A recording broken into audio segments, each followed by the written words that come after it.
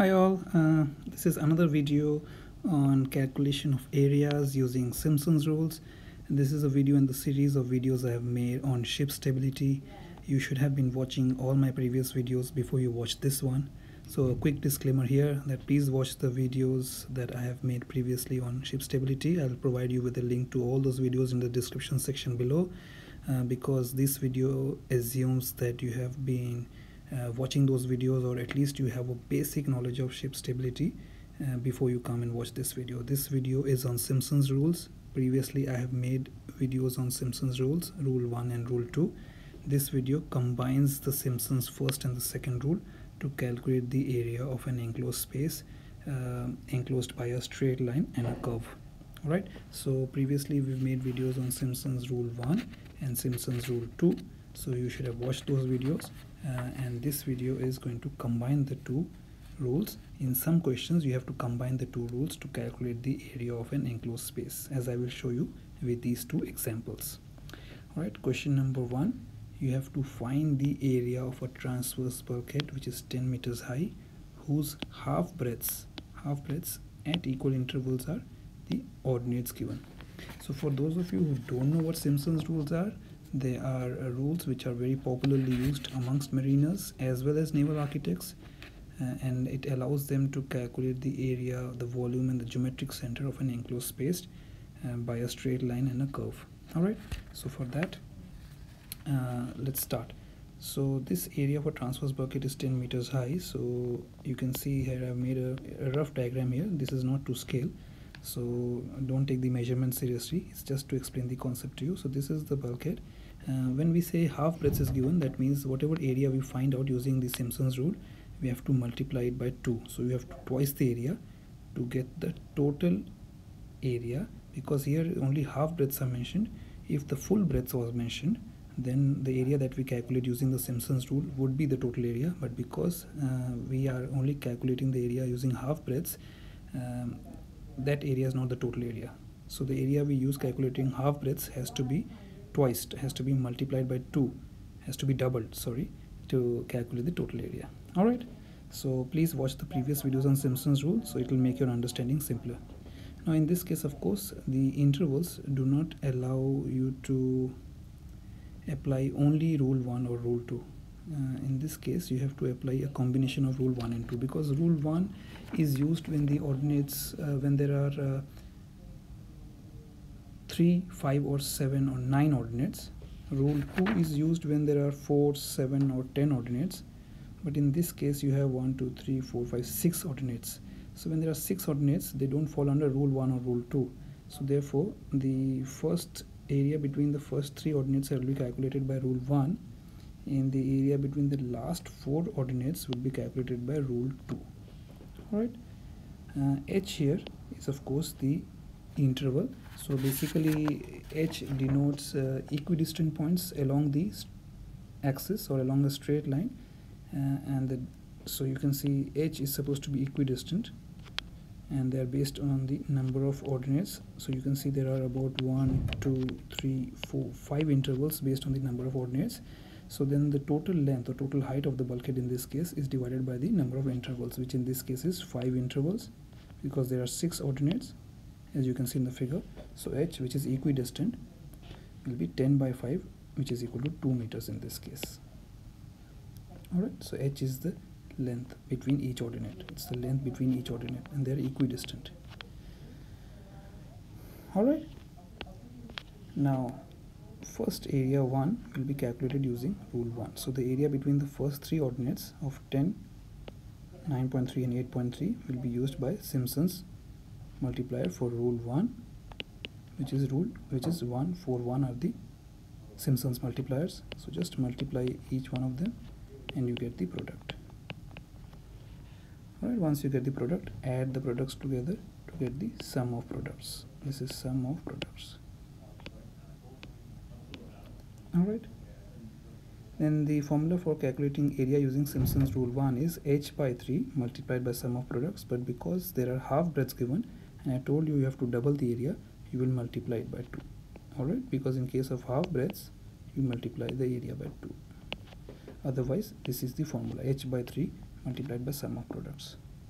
So 2 is there, h is 2, h is also equal to 2, so we put 2 here, which is h, and then divided by 3 multiplied by sum of the products, which we get from here, will give you the area 74 meters square. This is area 1, alright, between the top 3 ordinates. So this area here has been calculated as 74 meters square. Alright, now we have to calculate the area enclosed by the bottom 4 ordinates. So to do that, we will use Simpson's rule 2. So the ordinates given to us is 8.3, 7.1, 5.7 and 3.8. Using Simpson's multipliers for rule 2, if there are 4 ordinates, we use the Simpson's multipliers 1, 3, 3, 1.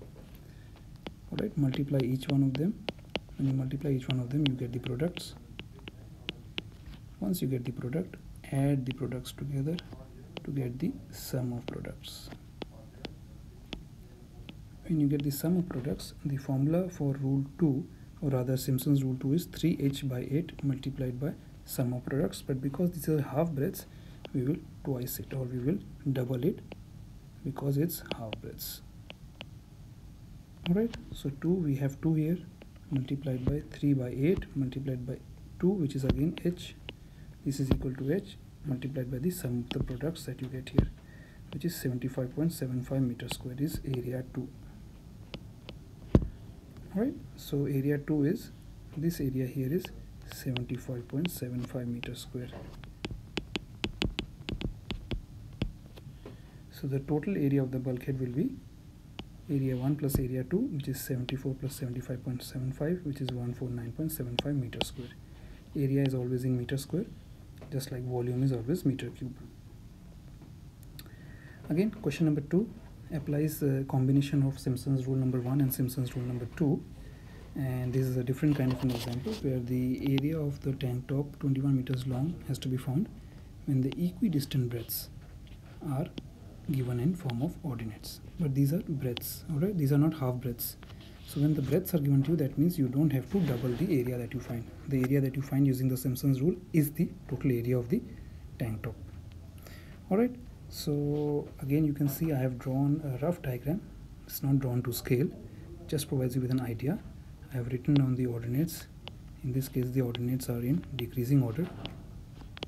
Alright, these are the ordinates. H will be found, or the interval between the ordinates will be found by dividing the total length of the tank top, which is 21 meters, by the number of intervals, which is 1, 2, 3, 4, 5, 6, 7. So there are 7 intervals, so H is equal to 21 divided by 7, which is equal to 3 meters. Alright, let's find the first area. So this will be area held between the first 4 ordinates. This is rule 2. So write down the ordinates here. Write down the Simpson's multipliers for rule 2.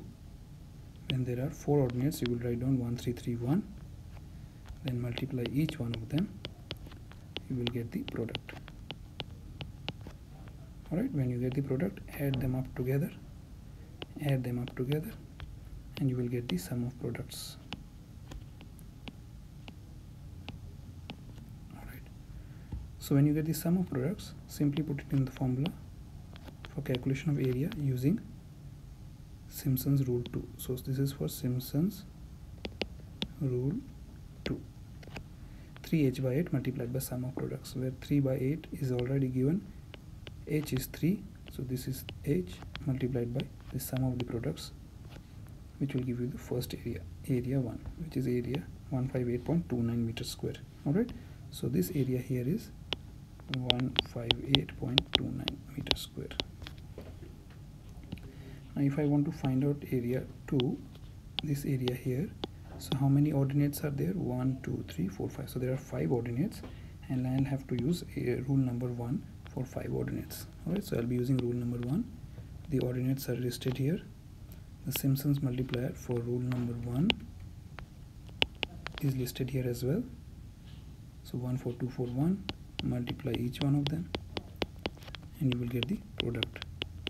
In each case you get the product, add the products together to get the sum of products.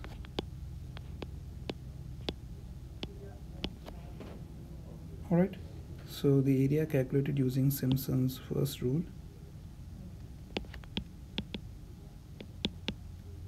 is h by 3 multiplied by sum of products, which is 3 by 3 multiplied by 141, which is equal to 141 meters square.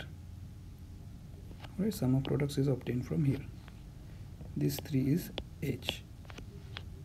Alright, once you get both the areas, that means this area here is 141 meters square. So to get the total area, all you have to do is basically add area 1 and area 2, add the two values together that you found out, and you get the total area. Alright, so this video showed how Simpson's rule 1 and 2 can be used in combination sometimes to calculate the areas of a given space. This is particularly the case when you cannot apply rule 1 and rule 2, and then if you are in a fix, you don't know what to do, you can use a combination of rule 1 and rule 2, because rule 1 is used for odd number of ordinates such as 3, 5, 7, 9, and rule 2 is used for 4, 7 and 10 ordinates. But in case you cannot use either 1 or rule 2, try thinking about using a combination of rule 1 and 2.